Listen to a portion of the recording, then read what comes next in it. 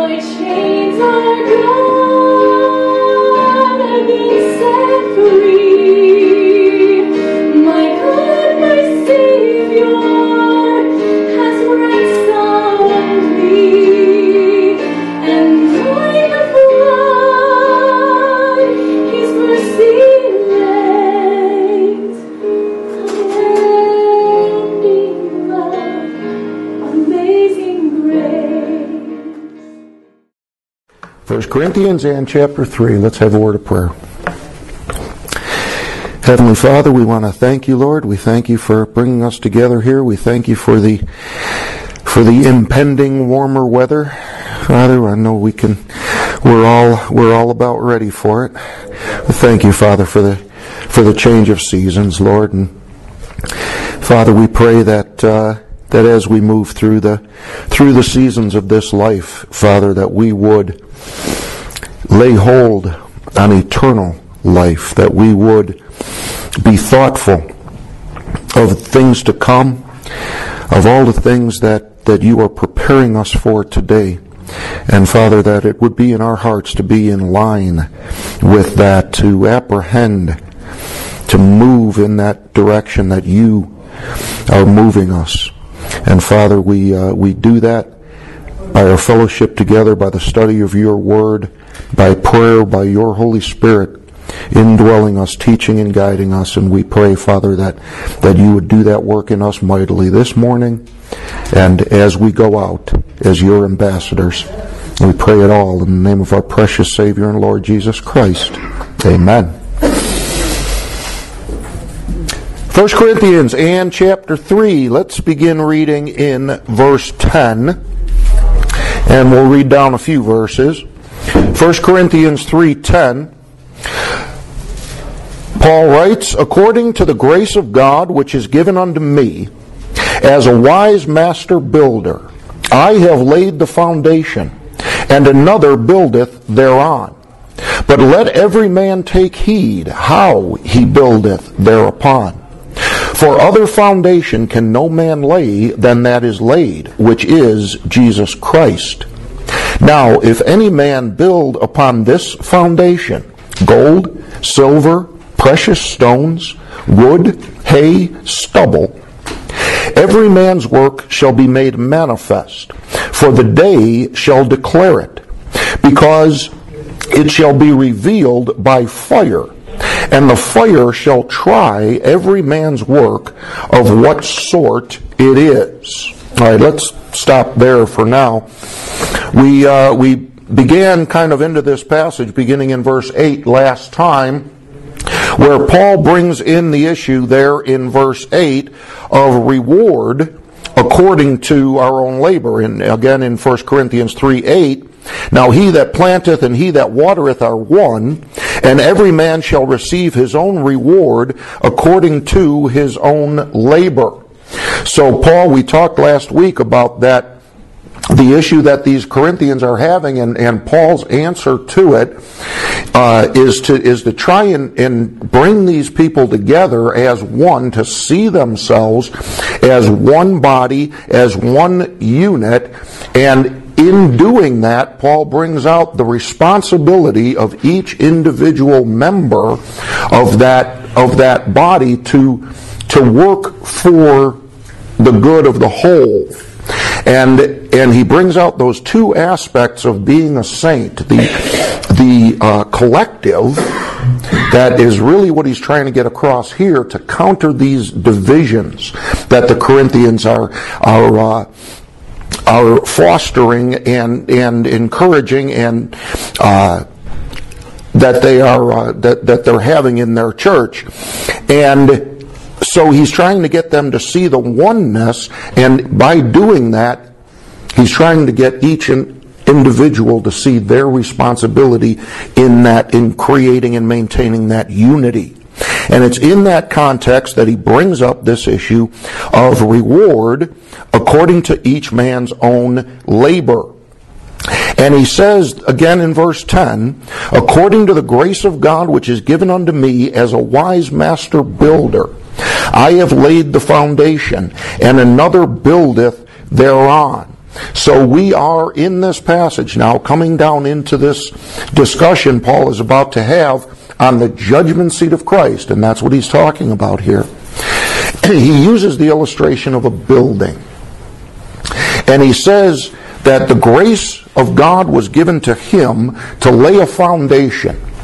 And from that point forward, every one of these Corinthian believers and every believer after that, every member of the body of Christ is now a builder in this endeavor, in this building that God is putting together, the foundation for which he laid by and through the Apostle Paul. So Paul says, I've laid the foundation. You guys are building on that foundation. But let every man take heed how he buildeth thereupon. Now come with me to 2 Timothy. We touched on this last week a little bit. 2 Timothy chapter 4.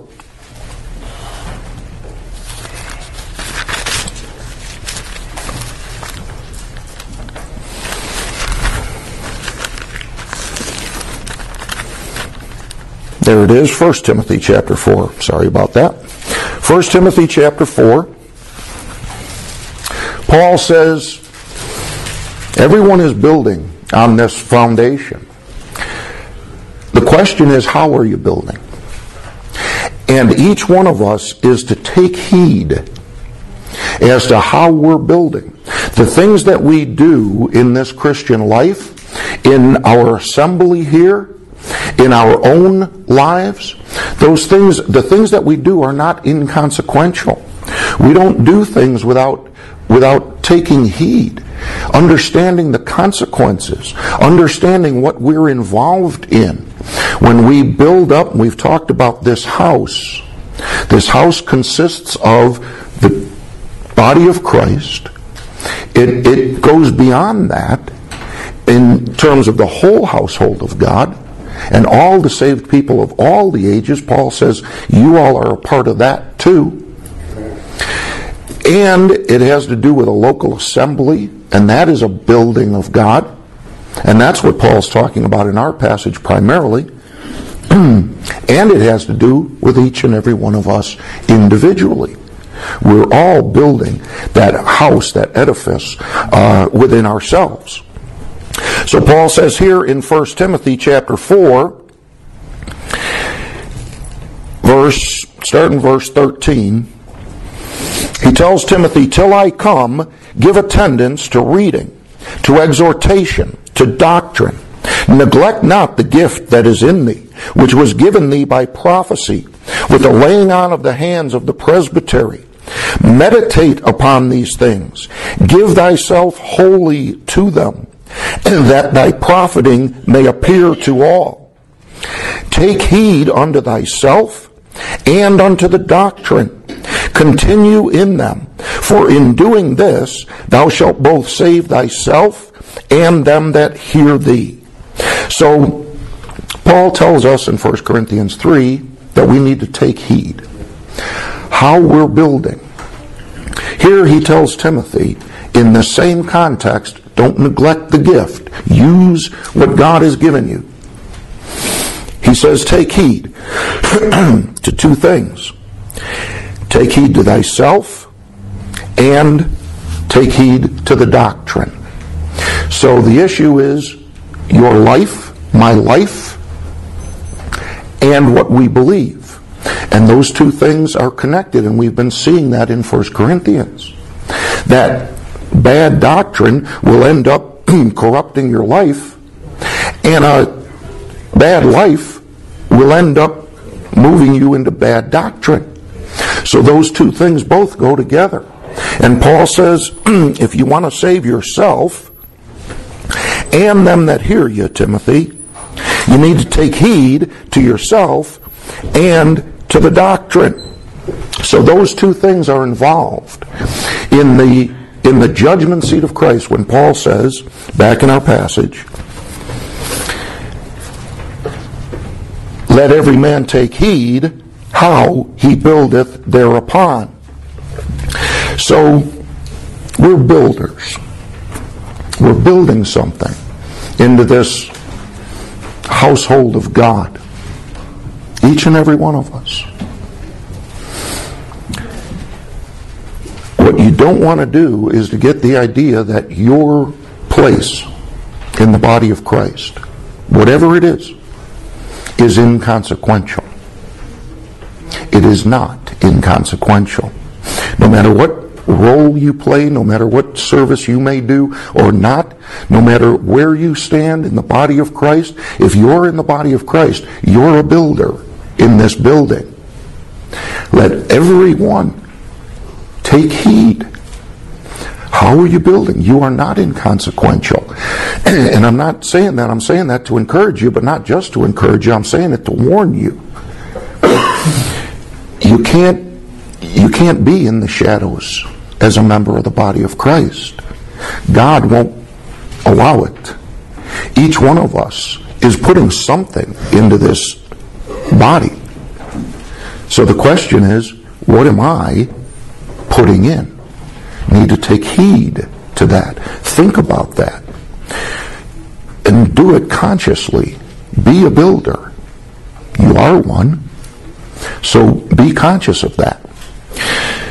Let every man take heed how he buildeth thereupon. For other foundation can no man lay than that is laid, which is Jesus Christ. Now, Paul is about to go in to this day that he talks about in verse 13. As always, excuse my voice this morning. We'll get through it. That day is the judgment seat of Christ, the day of judgment for the body of Christ.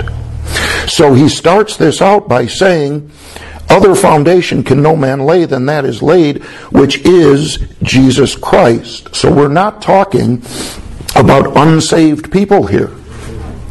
We're talking about what each and every one of us is building on this foundation. The foundation of Jesus Christ that Paul laid. In other words, these are saved people we're talking about here. Now, there is a judgment for unsaved people. We know that. We understand that. That's not what Paul is dealing with here. And you don't want to get confused between the judgment for the unsaved, where God sends people off into eternal punishment, and the judgment seat of Christ. The judgment seat of Christ that Paul is talking about here is for saved people. Is for people who have the foundation. Other foundation can no man lay than that is laid. Now look, there's all kind of other foundations that people build on. Paul says what we're talking about here, there is no other foundation. We're talking about saved people. The Lord Jesus Christ as he is laid down by the Apostle Paul. So, if you're a saved person, any saved person, you got saved by Paul's gospel. Now that's important to understand. Now whether that person understands it or not, somebody could have been introduced to Christ by John 3:16. That's a verse that a lot of people get saved on John 3:16. But you know how they get saved by John 3:16? By having it explained to them in the light of Paul's gospel. They don't get saved in John 3:16 in the context of John 3:16. That God so loved the world that he gave his only begotten Son. Well, who did he give his Son to? He gave him to the whole world? No. God loved the world. He gave his Son to Israel because he loved the world. When did he give his Son to Israel? Not at the cross. Even it's talking about the incarnation. God so loved the world that he gave his only begotten Son. See, but if you got saved off of that verse, that wasn't your understanding. Your understanding was God gave his Son at the cross. That's Paul's gospel. So if you're saved on this foundation. The foundation that is Jesus Christ that Paul laid down. Now, The reason that's important is because what Paul's talking about here, this judgment seat of Christ, it involves our life, take heed to thyself, and it involves our doctrine, take heed to the doctrine. But in both those things, to live your life and to teach and to believe and to communicate according to Pauline truth is a major factor in this issue of the judgment seat of Christ. Here, come over to Galatians.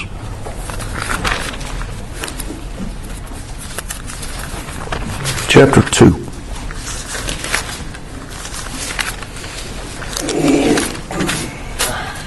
Galatians chapter 2. Let every man take heed how he buildeth thereupon.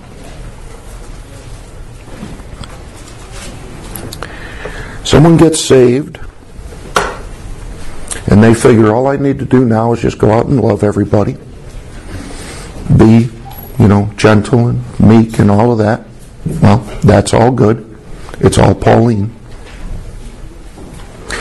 But not to understand Pauline truth is going to affect people at the judgment seat of Christ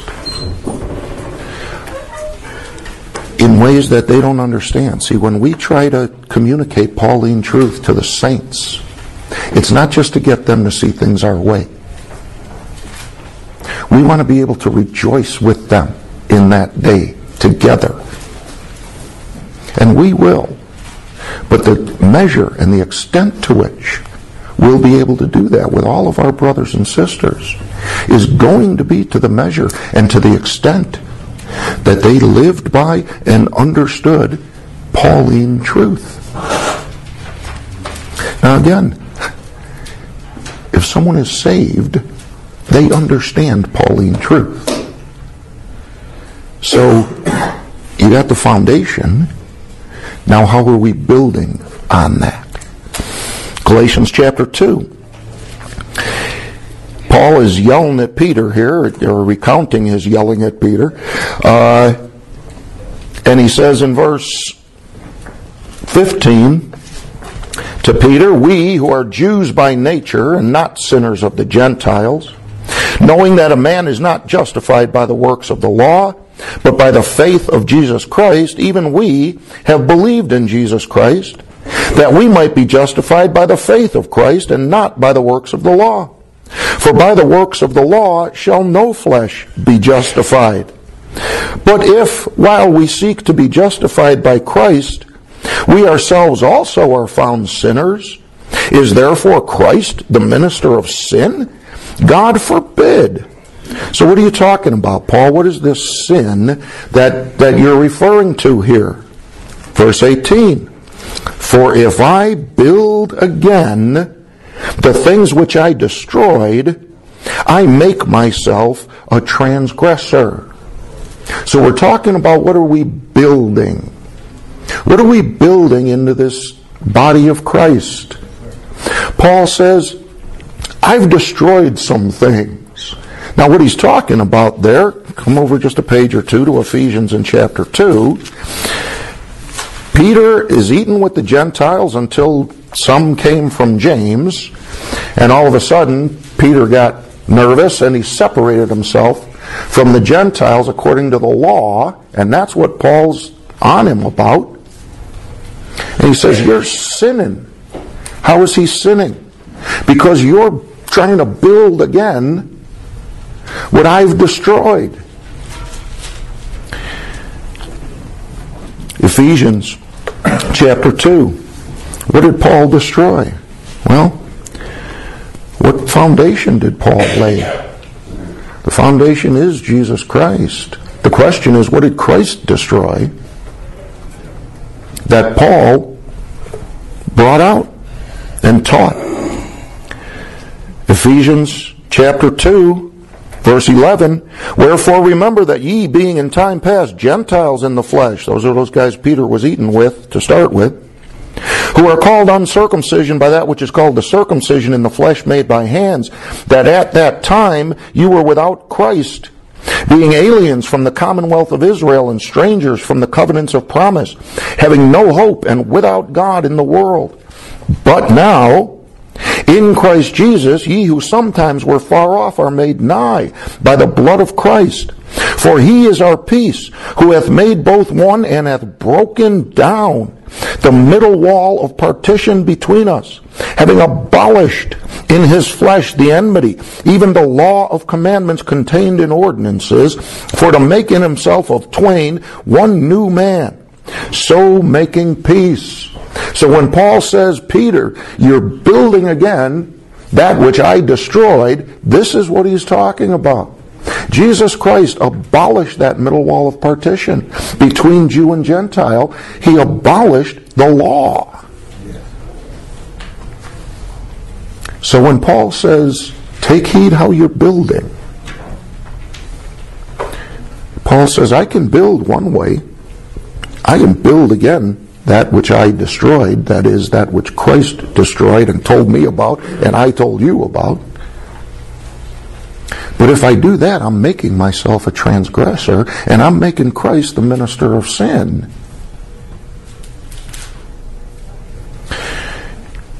So let every man take heed. Look, understanding Pauline truth is not inconsequential. Understanding the difference between law and grace. People are out there sincerely, diligently, building again that which Paul destroyed. Amen. And making themselves transgressors. Amen. And that is not going to go over well at the judgment seat of Christ. Amen. Because we're supposed to take heed how we build. Amen. We're all builders. The question is, how are we building? Back in our passage. 1 Corinthians 3.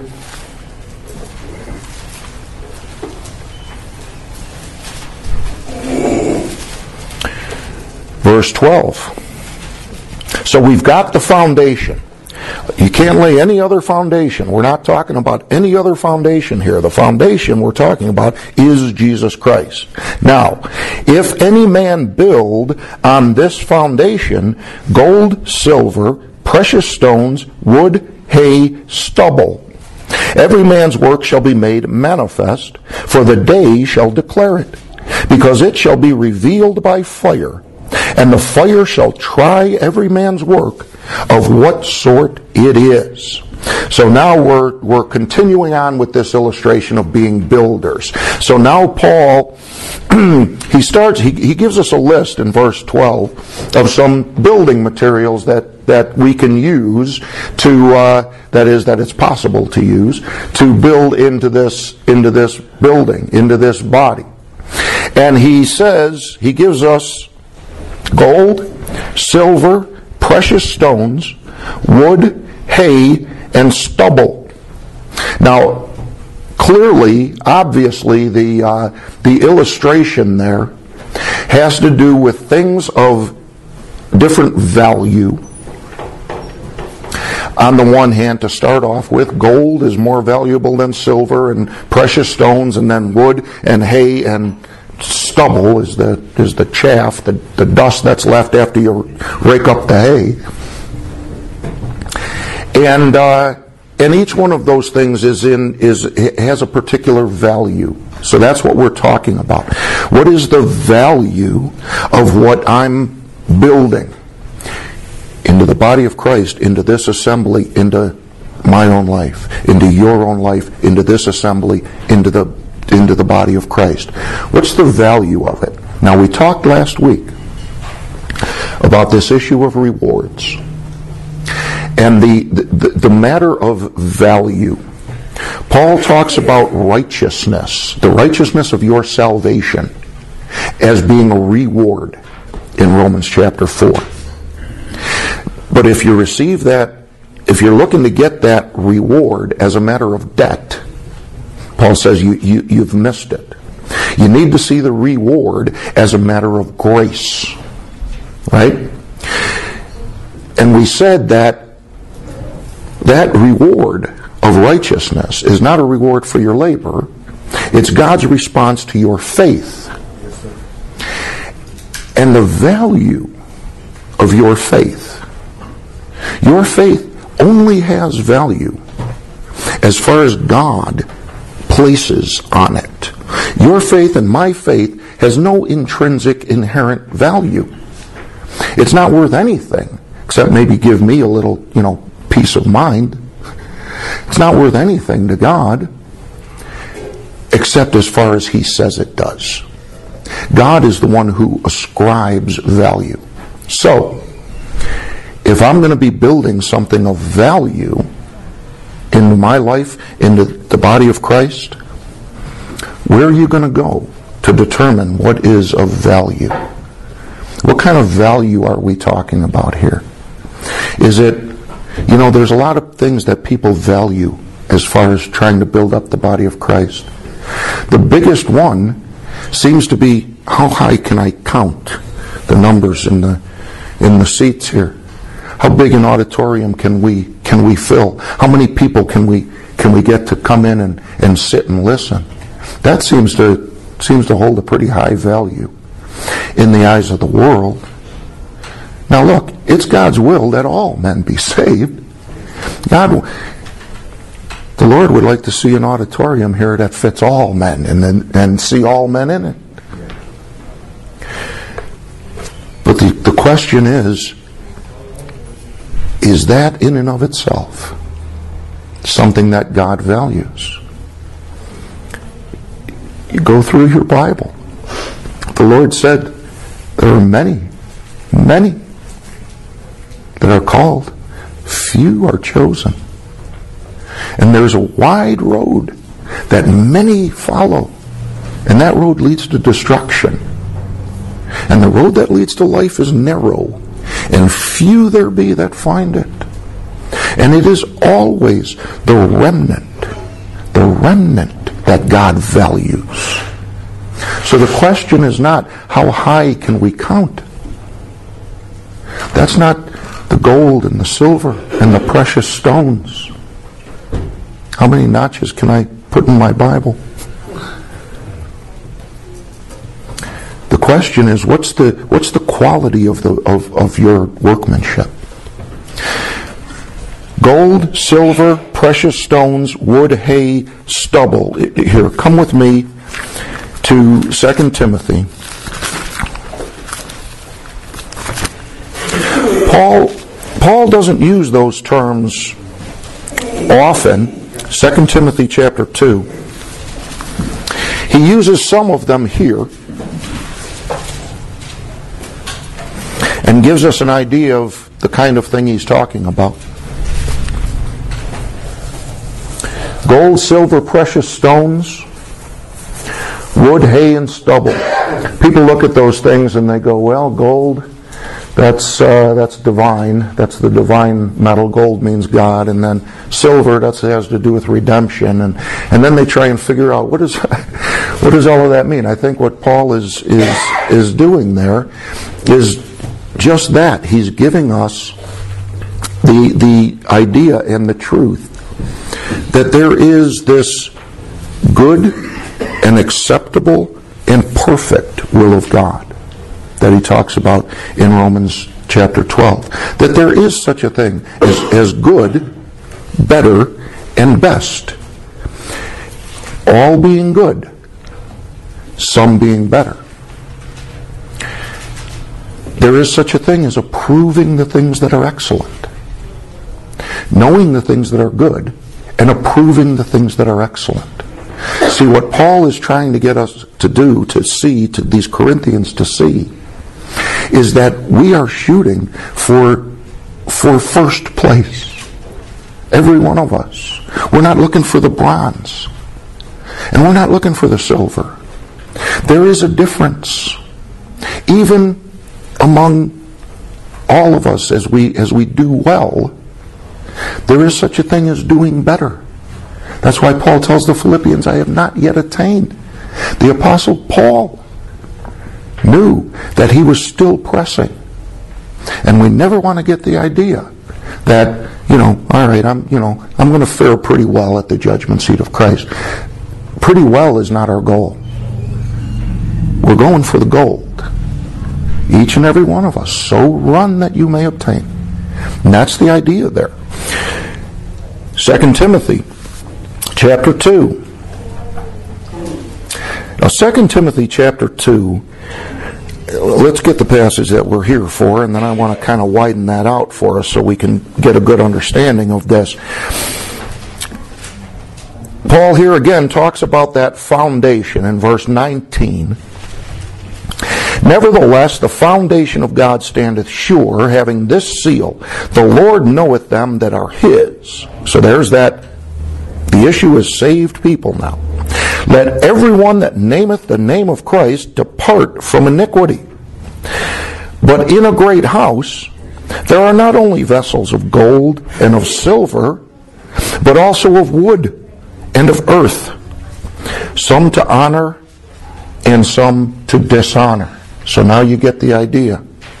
Between vessels, now these are not, it's in our passage there, now Paul is putting a twist on this illustration here in this passage. In 1 Corinthians 3, that gold and silver and precious stones is building material.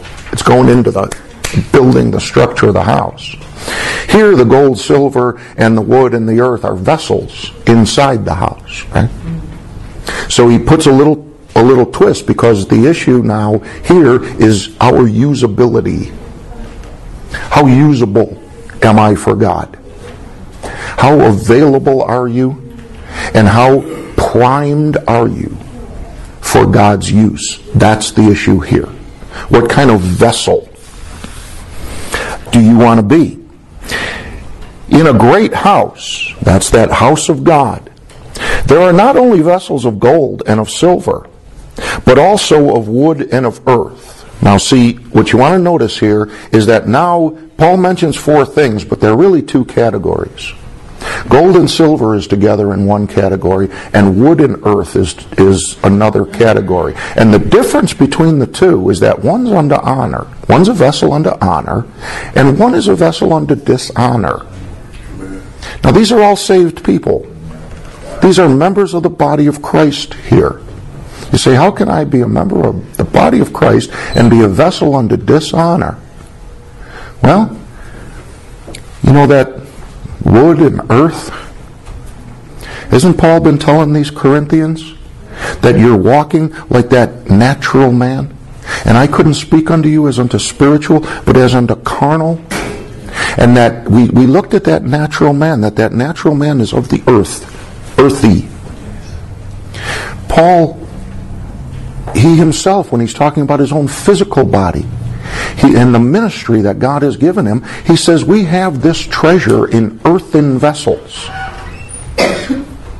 So that natural body, that natural man, is that earthen vessel. And a member of the body of Christ, like these Corinthians, who Paul has to say, I couldn't deal with you as unto spiritual, but as unto carnal. They're being vessels of dishonor. They're being vessels of wood and of earth.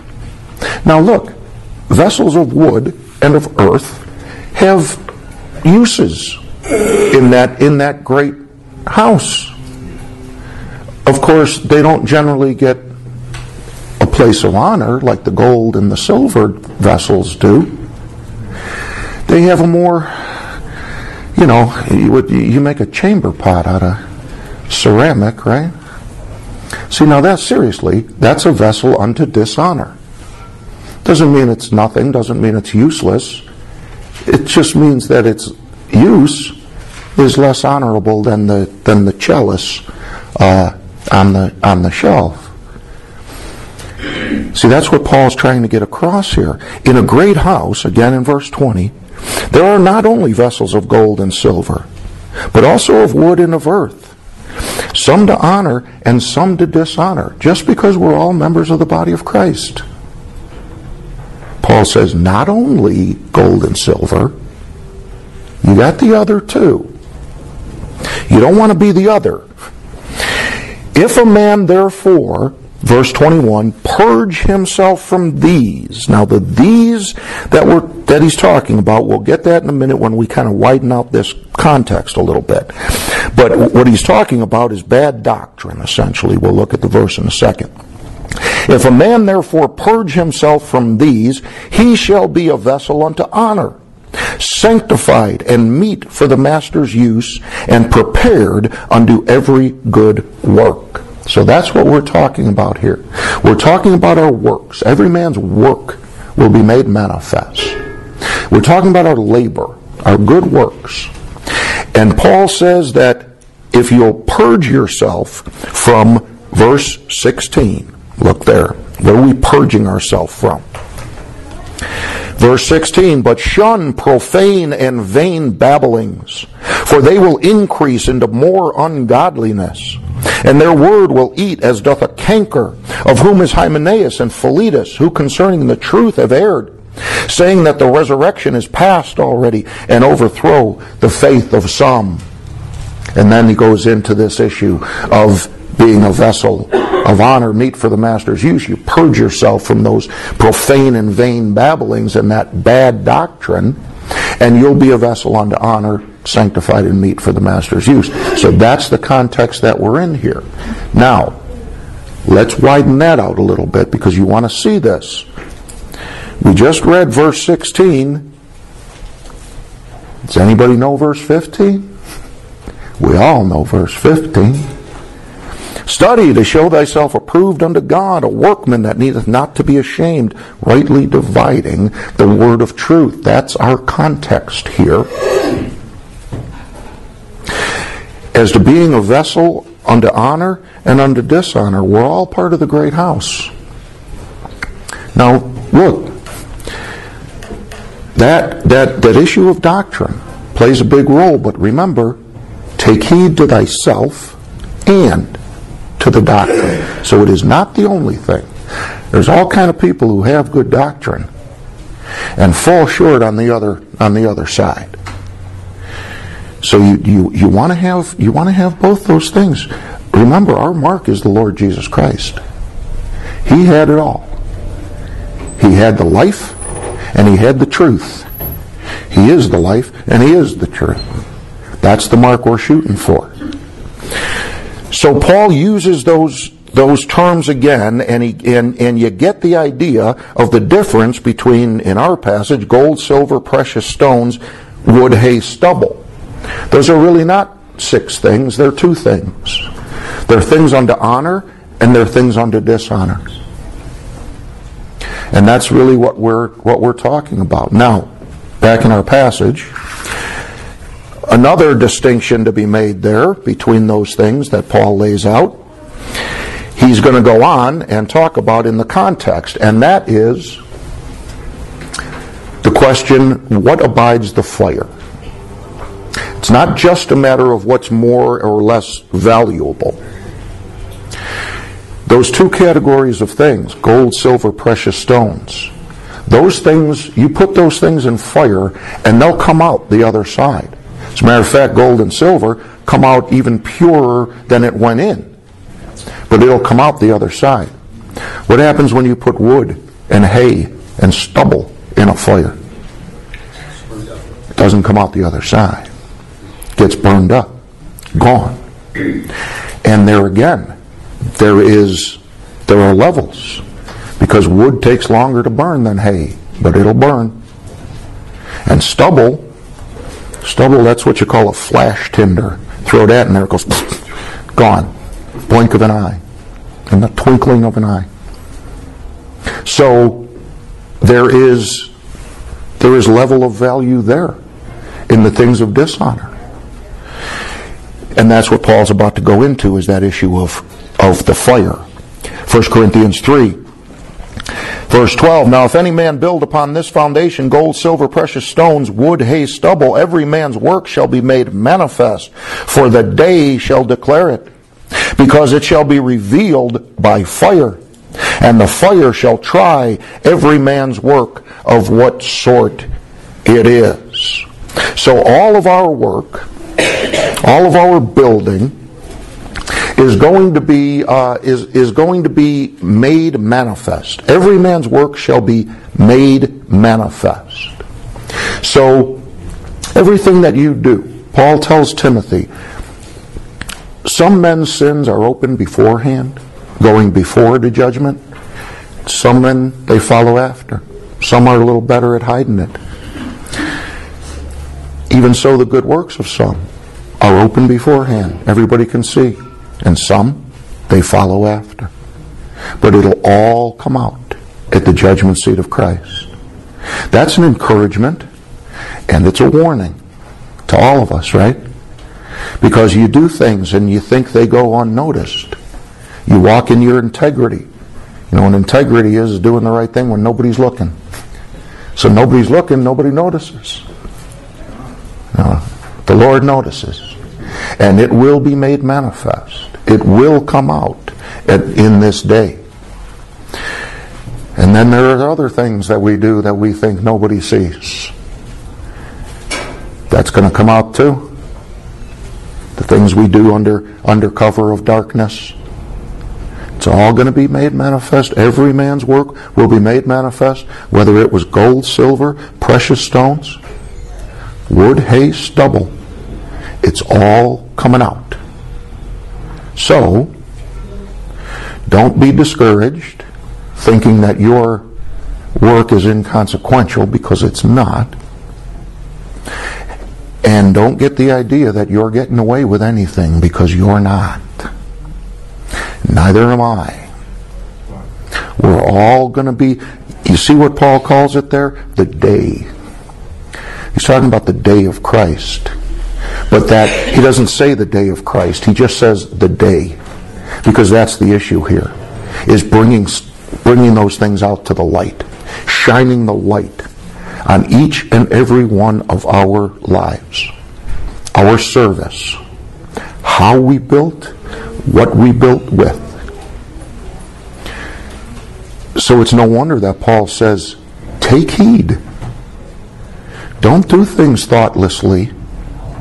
Do things always understanding that we are going to stand before the Lord. That judgment seat of Christ ought to be before our eyes always. Always. Because what are we here for? But to please the Lord Jesus Christ. But to hear Him say in that day, well done. Or however He's going to say that to us. That's what we're here for. Paul says, we labor that whether present or absent, we may be accepted of Him. That's what we're doing here. Is to be accepted. To have our labor accepted of the Lord Jesus Christ. So, now, that fire, we've got a couple minutes here. The gold, silver, precious stones, wood, hay, stubble. That's figurative language. It's not literal. Not working with literal gold and literal silver. We're talking about spiritual gold and silver and those kinds of things. The fire here, what would that be? Is the Lord just going to take all of our works and put them in a bag and put them through a furnace? Come back over, just back over to Romans chapter 2. Romans chapter 2 talks about the judgment of God, but it's not this judgment seat of Christ. It's talking more generally, but it gives us an idea of what the criteria is going to be, what that fire is going to be. Jeremiah says that the Word of God's like a fire, right? And that's what we're talking about here. What's the criteria by which all of our works are going to be judged? It's God's Word. It's the truth of God's Word. Our works are going to be judged according to truth. That's everything from our motives, the secret thoughts and intents of our heart, to the words that we say, to the works that we perform. All of it is going to be judged, put through that fire of the Word of God. Romans chapter 2, verse 12,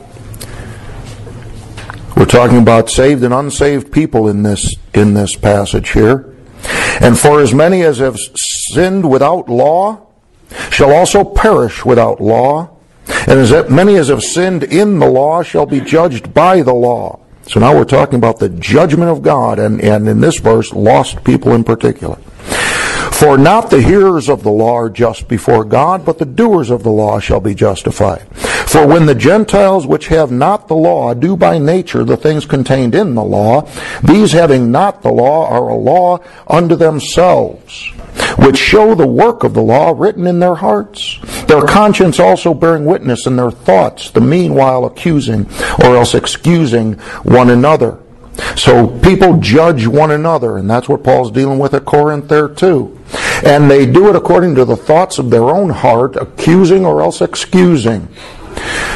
But God's going to judge those people, verse 16, in the day when God shall judge the secrets of men by Jesus Christ according to my gospel. So the judgment is going to be according to Paul's gospel. Now, it's also in this passage, because we've already talked about the dispensational aspect. My point to you here is that fire is the word of God. Look again in verse 12. As many as have sinned without law shall perish without law, and as many as have sinned in the law shall be judged by the law. So they're going to be judged by the law, and they're going to be judged according to Paul's gospel. Either way, the word of God is that fire that they're going to be exposed to. And the word of God is the fire that our works are going to be exposed to. Now you notice in our passage, and we got to quit, you and I don't go through the fire. Okay? Our works go through the fire in 1 Corinthians chapter 3. We are not being judged. And there is a difference. You and I were judged at Calvary. Okay? The fire came down on us there. This is our service. This is our service. See, this is the difference between Paul saying that God has made us accepted in the beloved. That's you and me in Christ, immovable, unchangeable. We are accepted in the beloved. And yet, Paul also says that we labor, that whether present or absent, we may be accepted of him. That's our labor. Wherefore we labor, that whether present or absent, we may be accepted of him. So you are accepted, and we want our labor to be accepted. So this is what we're talking about in 1 Corinthians 3. We're not talking about your judgment. We're talking about your works, your life, the things that you've done. Your sins are a non-issue here. Your sins were judged at the cross. Now, that wood, hay, and stubble, is that sin? Probably. But the issue is that the penalty of that sin is already taken care of. The question now is, what did that thing that you did, what did that do to or for this building that you are a part of? Did it tear it down, or did it build it up? See, that's the question. The question here is not, did you sin against God or did you not? We've already established that at the cross. The issue here is, what is your labor doing? What effect is it having on this building of God? That's why I told you at the beginning, we're all builders. Don't think you're not. I don't do anything in the church. I don't do anything as a Christian. I'm just saved. I just live my life. Well, you're a builder. And that's what you're building. And that's what's going to come out. You got no choice whether to be a builder or not. If you're saved, praise God, you are one. So use it. Use it to his glory. So every man's work is going to be tried. It's going to be revealed. The day is going to declare it, because it shall be revealed by fire, and the fire shall try every man's work of what sort it is. So let me just say one last thing about that. You notice the work. What's the criteria? What sort it is. People read that and they think to themselves, God's going to judge every man's work of how much it is. That's not what he says. He doesn't say how much it is. He says of what sort it is. You know how much wood, hay, and stubble you would have to truck in to equal the value of one little gold doubloon? It's not about how much. There are people with great works that are going to be burned up. It's not about volume. It's about quality. Of what sort? Is it gold, silver, and precious stones? Or is it wood, hay, and stubble? We will pick up in this passage because Paul's not done yet with this issue, and neither are we. But we got to quit for right now. Do you have a question? Comment? Any further word? No. Yes, Brady. I think about when you talk about the gold and silver, I think about the wall of petition and the Ark of the Covenant and the cherubim, even though they formed it with the wood, but the gold and the silver was what you see. Yeah. But underneath, representing you, is the wood and the stubble. Sin was forgiven, but all the wood and the stubble that you didn't put to help build this thing about it, you don't know about it. Yeah. And it's and that ark and those pieces of furniture are often used for that, and it's good illustration. That thing was made out of wood and overlaid with gold. So it's that it's an earthen vessel, but it shines and reflects and shows the glory of God, and that's the idea there. Yeah. All right. Thanks, Joe.